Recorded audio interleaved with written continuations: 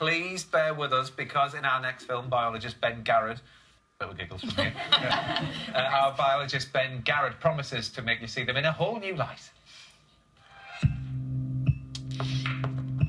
Have you ever wondered what makes house mice so elusive? How they manage to squeeze through impossible gaps that are seemingly smaller than the mice themselves.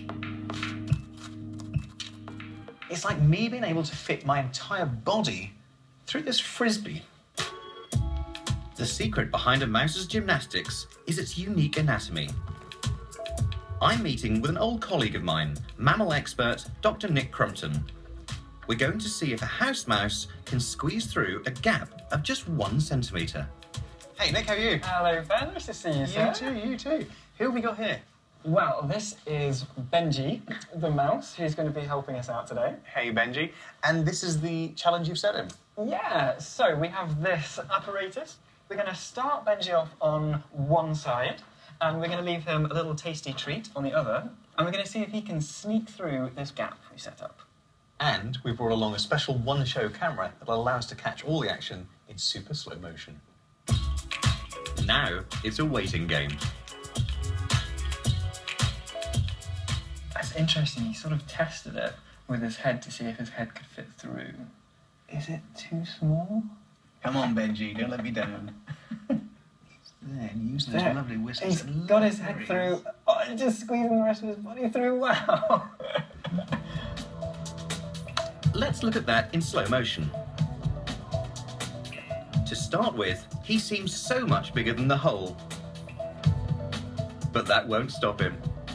The moment that head goes under, his whole body seems to just squish. Yeah. That's the best word for it. Yeah. He squeezed through that. Look at that. I mean, it's incredible. So how does Benji know he won't get stuck?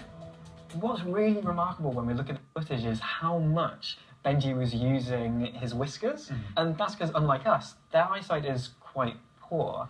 So they rely a lot on their sense of touch.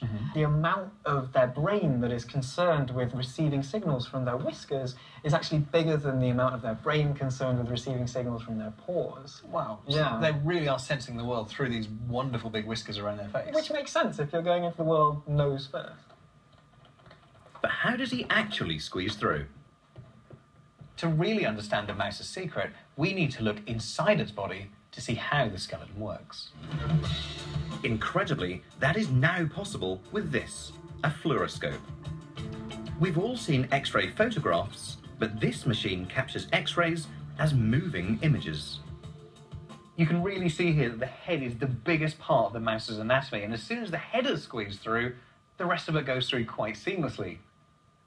Unlike us, with our big shoulders and smaller heads, a mouse, the widest part is the head. The shoulders, everything else is much narrower, and that is the secret that allows it to squeeze through such tiny little gaps.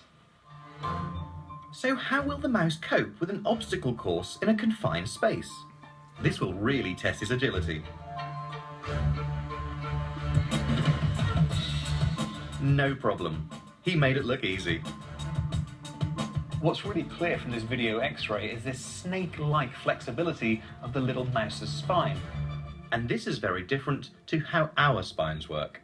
Unlike our vertebrae, which are all tightly connected and really rigid there to support this big head in our upright posture, the little mouse is on all fours and it has these really loosely connecting vertebrae that allows this lovely movement. It's amazing with this technology to be able to see how the insides of a mouse work.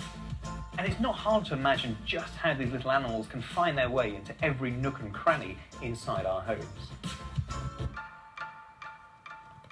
Isn't that great X-ray footage, that?